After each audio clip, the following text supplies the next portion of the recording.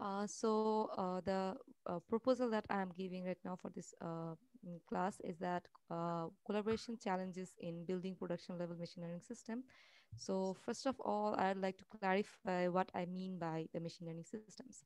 So I can give you one example of Google Photos, which is like many other software engineering applications. This is one software, and it has many software engineering features like the storing of photos, managing different libraries, sharing the photos with friends and families, etc. But in this application, there is some parts that contains an machine learning component. So, for example, it has one photo tagging feature where the photos are automatically tagged by Google Photos with different terms. For example, it clusters the ways, the things that it have, like you can see this is a picture of my mobile's Google Photo app. So it clusters the places, it clusters the things, and if I want to, I can search with certain things, and that it shows all the things that it gets with that tag. So you can see that if we consider this is a simplified architecture of Google Photos. Google Photos doesn't have an architecture like this. So if we simplify this like this, that Google Photos have many features like photo synchronization, managing libraries, memory handlers, and all. It also has one or more components that is a machine learning component that does some machine learning jobs or has a model in it. So this kind of applications that contains a machine learning component, I call those the machine learning applications. So the motivation behind doing this work is like I got drive into it by a journey. So I'd like to show you my journey.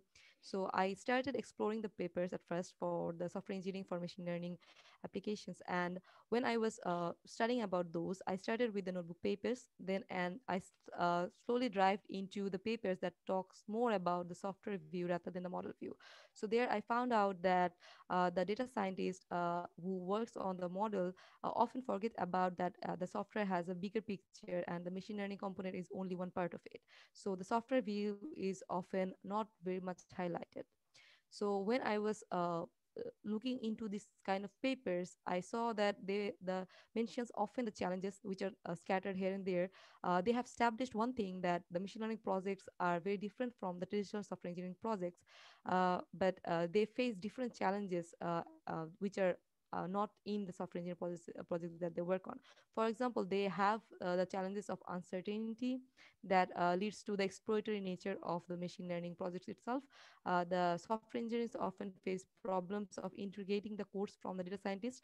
They have maintainability issues from those, and there is difference in priority. Often the data scientists complain that they don't, the data gathering doesn't get enough priority that they think they should have. So there is also the problem of communication due to different language jargons as well. So this kind of problems occur because there is different roles here who are doing different tasks.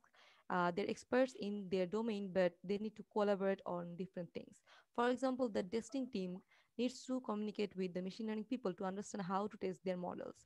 And also the machine learning people needs to get the model requirements from the broader system requirements from the requirement engineers. And the software engineers often need to integrate the machine learning parts in the bigger code. So this is where the collaboration problems occurs. But what the gap is here, that we don't know why this is heard, and there's that no specifics about the collaboration at all. So they're just in random papers they're mentioning about the collaboration issues. They're highlighting those issues, but there is no single research that talks about these kind of problems that they are going to have. So a high level theory that we have right now is that the machine learning parts are different from the traditional software engineering projects, and it raises additional challenges. So that's all that we know right now.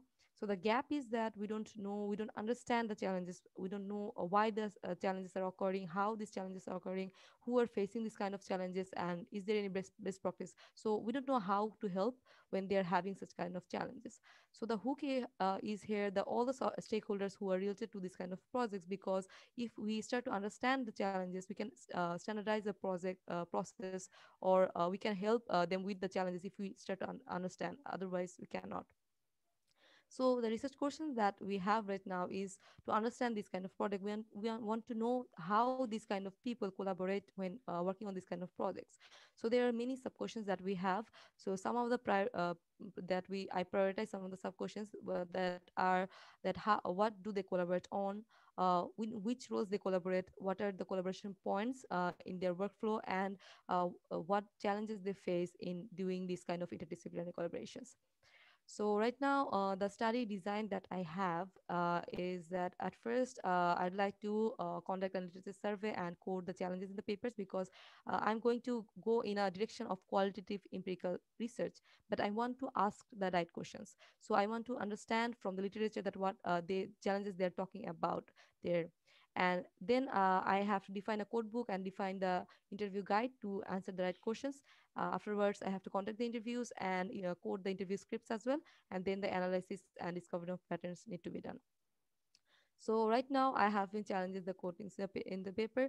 So this is the way I have been highlighting things. I have been highlighting those in red colors and taking some notes about what topics they're talking about. And also there are many keywords here. For my code book has an orthogonal dimension.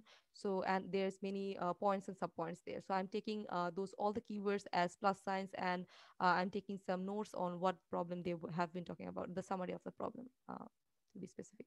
So the code book I have defined and the interview guide I have defined are here in the links. I have already showed you these codes. So you can also go into the links to get those codes. And the interview design that I have currently, I am focusing on diversity. So that is why I am trying to have the different roles as interviews. The roles are data scientists, software engineers, managers, even the domain experts. So I'm also focusing on different regions. I'm conducting interview right now in USA and Bangladesh, and I would like to incorporate other countries as well if I can. And I'm also focusing on different company setups. So as you know that the for the bigger companies like Google or Microsoft, there is a standard process then that they follow when doing such things. But for the startups and for the small locals, so they don't have such kinds of process, so they might face different challenges than the bigger companies. So that is why I'm focusing on the different company setups in the local companies as well.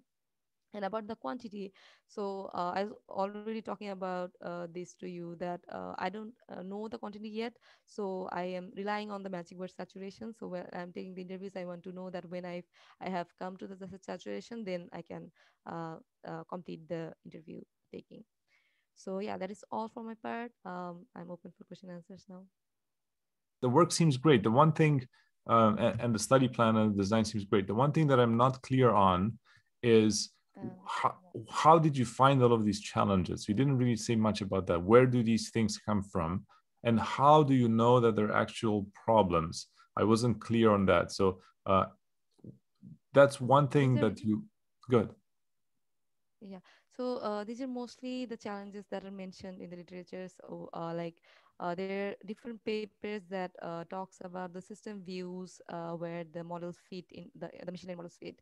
So in those, maybe they are only have focus for requirements or maybe testing or maybe fairness. So this kind of papers.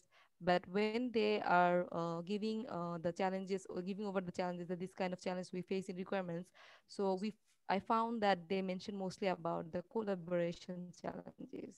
So for But example, they say that uh, the one thing I'm not clear on mhm, is how you mhm. found those papers in the first place. Like which papers did you Oh, read and which papers you did not read, and how you okay, found challenges within those papers.